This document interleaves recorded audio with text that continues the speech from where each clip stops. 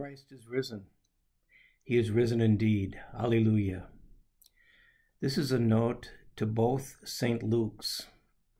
St. Luke in Park Ridge, St. Luke's in Park Ridge, and St. Luke on Belmont in Chicago. There are several things that both of you have in common that have made my life and ministry with you a joy. The first is excellence. Excellence in music, excellence in liturgy, excellence in upkeep of the facilities, excellence in everything about these two congregations. It has been a joy to be fed every Sunday morning that I'm with you. Another thing that both you saints have in common is children and families. St. Luke on Belmont has a long history of St. Luke Academy. In fact, the school was started before the church way back when. And children from the academy just participated last Sunday in the worship, as they do from time to time. And St. Luke's in Park Ridge has, as a part of its strategic plan, excellence in ministry to, with, and for children and families. And we're starting to have children's lessons again. Our Sunday school now has often our music director and me and Beth Ann and others with the children for opening worship with some adults, because it's an intergenerational thing. What strikes me is how much these children gain that's not verbal, that's in the feeling and the senses, a sense of holiness and joy at being in the presence of God. That is very, very vivid for young people. This coming Sunday, Pastor Elizabeth Palmer, the book review editor of Christian Century, will be at St. Luke's in Park Ridge to read a children's story to the children in Sunday school. And we'll then share an adult forum in which we talk about what are some of the books that really enchant children, help strengthen their faith in the love of Jesus.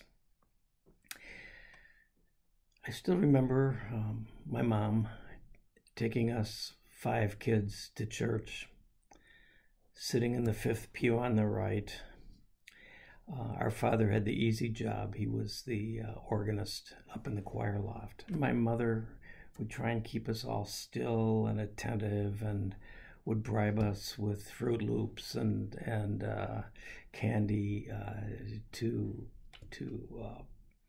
keep us from completely disrupting the service. And when things got really bad, the lady behind us, Mrs. Ladwig, I found out was her name, we called her the gum lady, would give us some chiclets, and that would calm us down. And then our mother would abandon us. Children didn't go up to the altar in those days, and she would go up to the altar for Holy Communion.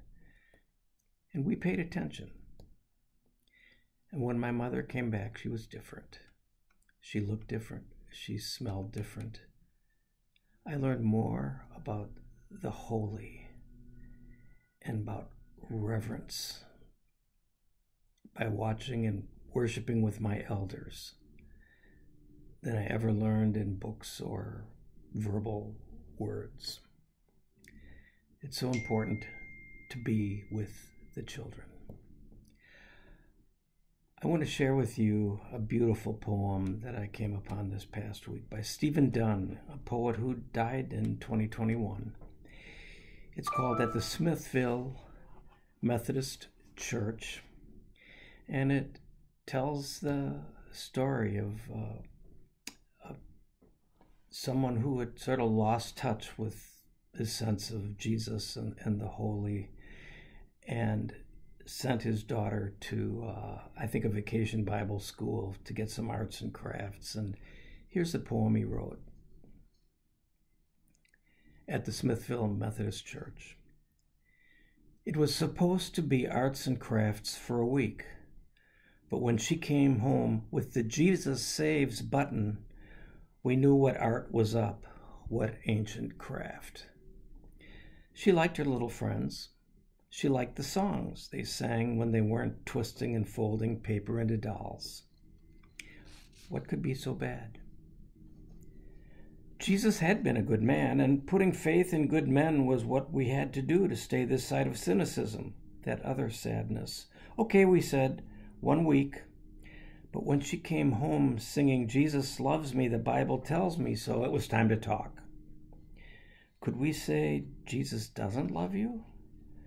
Could I tell her the Bible is a great book certain people use to make you feel bad?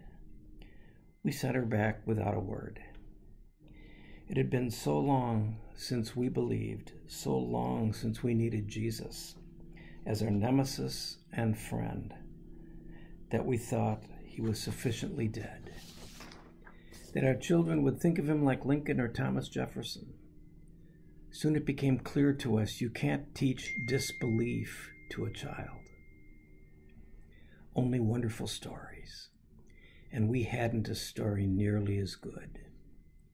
On Parents' Night, there were the arts and crafts all spread out like appetizers. Then we took our seats in the church, and the children sang a song about the ark and Hallelujah, and one in which they had to jump up and down for Jesus.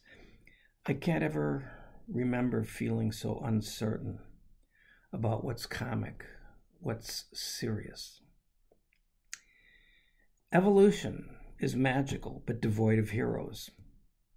You can't say to your child, evolution loves you. The story stinks of extinction and nothing exciting happens for centuries. I didn't have a wonderful story for my child, and she was beaming. All the way home in the car, she sang the songs, occasionally standing up for Jesus. There was nothing to do but drive, write it out, sing along in silence. St. Luke, God bless you, because you are a blessing to the children and the child in each of us.